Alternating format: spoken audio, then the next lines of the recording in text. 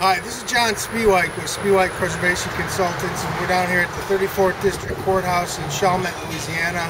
And with us today is Rory Brennan of Preservation Plastering. And we're here to help the architect and owner on a historic plaster training program designed for the plasters. And you can see up on the third floor right behind us.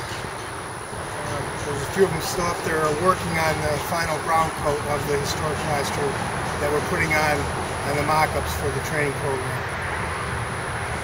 Was referring to earlier when he mentioned if there's good plaster in position, we want to keep it. We want to maintain the good plaster. We don't want repair work to understand what conditions you're applying a new material to.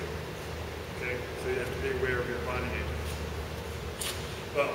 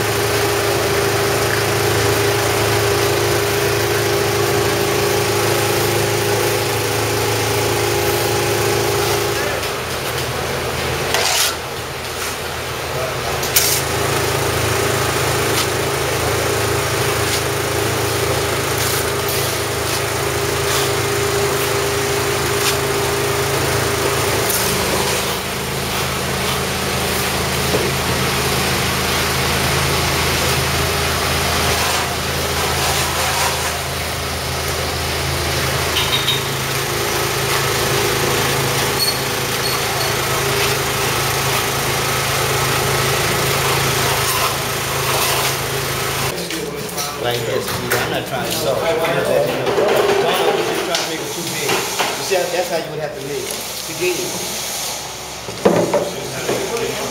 Yeah. It's going to be hard quick. Okay.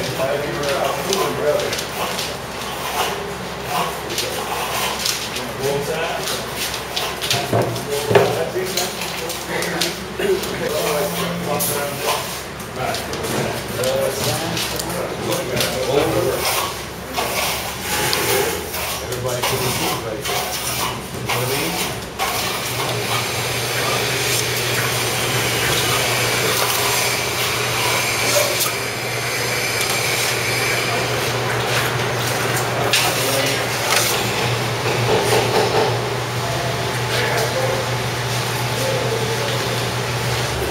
This is the final white coat that's been applied.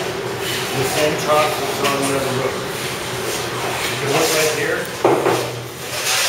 You can see the wire lath that we installed, and you can see the scratches on that. Because this has a wooden piece for the chair rail, we didn't put any plaster in there. So this is a wire lath, scratch coat, brown coat, and this white finish coat.